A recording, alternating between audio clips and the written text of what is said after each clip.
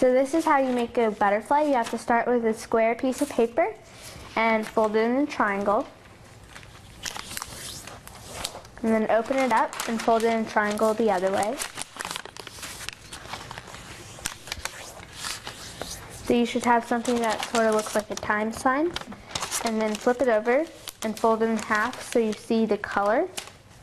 I mean the white. Open it up and fold it in half the other way. And then open it up like this and sort of turn it over so you see the white and pop it up. When you turn it over, you should see the time sign. And then you kind of just like push this in. So it should create sort of star-like thing. And then you collapse it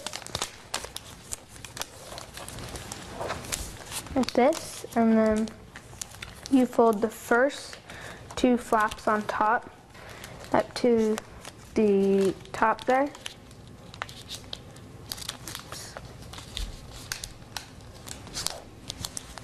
And then turn it over and fold this point up past the wing line like that and pinch it right there and turn it over and fold this down and fold it in half on this line like this